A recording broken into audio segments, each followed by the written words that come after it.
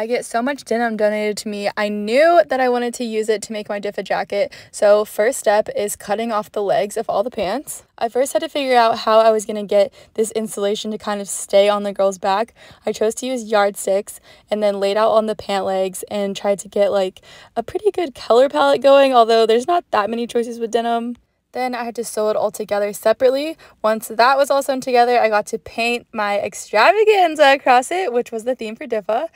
I had to put band-aids, tape, and paper towels over the corners of the yardstick to make it where it wouldn't stab through the denim whenever I put it in, and then measure out where each of the slots I needed to make would be.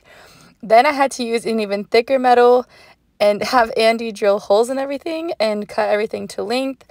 Lay it all out on my living room floor, pin the little slots that the yardsticks will go through, and then sew it all together. Here was my first trial, and it actually worked pretty good. I had to make Andy hold it, obviously, so I could see it. And then we had to put, like, nuts and bolts and everything. It was, like, a whole installation. Thank God I have an engineer husband.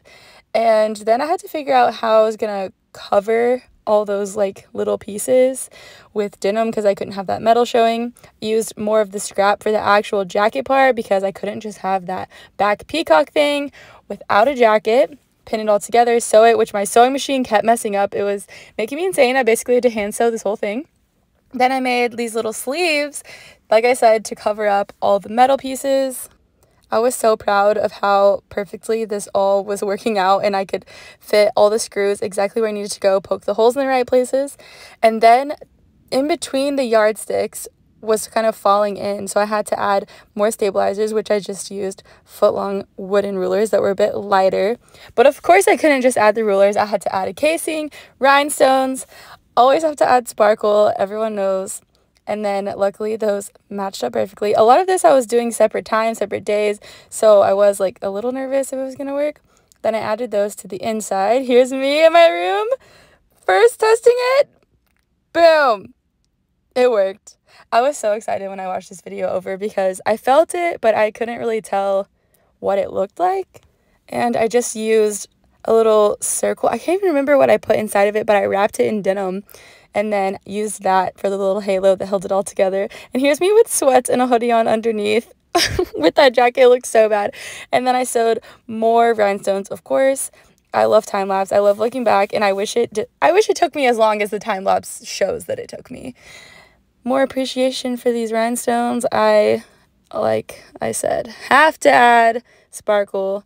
Here's the little halo. That's what held together the little peacock situation. And this is me destroying my living room. I sewed instructions into it because I wasn't going to be backstage for the model to know how to work, and I didn't know if they were going to open and close it, all of that. I added like 27 tags to this because I wanted everyone to know who made it, and by chance, if anyone wanted to buy it. And this was the final put together covering of the metal. I was so proud of this. I will never do this again, but I'm so happy that I did it and I figured it out. And then that's what it looks like when it's all closed up. You can just see the little bolts on there, and this is how you close it. You kind of fold it in so you can't see any of the letters, and then put the little halo on there. And of course my tags are showing. Like I said, I need everyone to know my name. And then I had to drop it off at the offices, and I was so sad. But I'm so excited I was asked to be a part of DIFFA and that I got to donate one of my designs to the show.